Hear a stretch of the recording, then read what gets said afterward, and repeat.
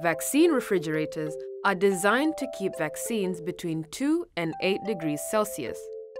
But it is not enough to keep the interior temperature within this range.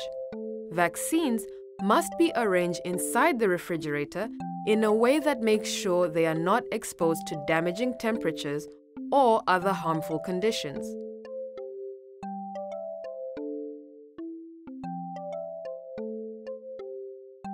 Preferably, a health facility refrigerator should store only vaccines and diluents.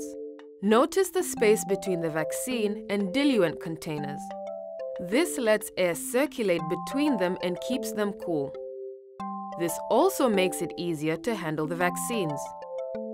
You can see that where vaccines and diluents are stored in cartons, there is at least 2 centimeters of space between the stacks. And the cartons are clearly labeled so they are easy to read when you open the refrigerator. Vaccines and their diluents should be stored in the refrigerator together whenever possible. If there is inadequate space to keep diluents there, you may move the diluents into the refrigerator at least 24 hours before they are needed so they are cooled.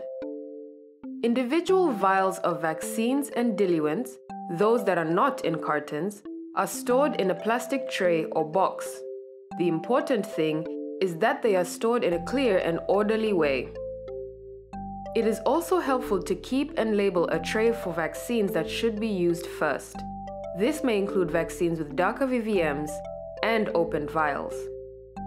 Remember, a VVM's inner square gets darker with heat exposure over time. As long as the VVM is still lighter than the circle, it is safe to use. Vaccines with the darkest squares should always be used first, even if the expiry dates are later than the vaccines with the lighter squares. You may also want to keep opened multi-dose vials in the Use First tray.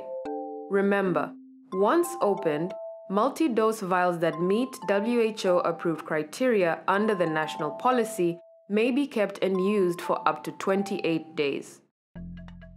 Now, let us review what not to do. Do not store food and drink in a vaccine refrigerator. Do not keep vaccines that are expired, have VVMs at or past discard point, or reconstituted for over 6 hours. Do not store vaccines or diluents in a freezer compartment. And do not open the door unless needed. Now you know some of the general rules for arranging vaccines in refrigerators.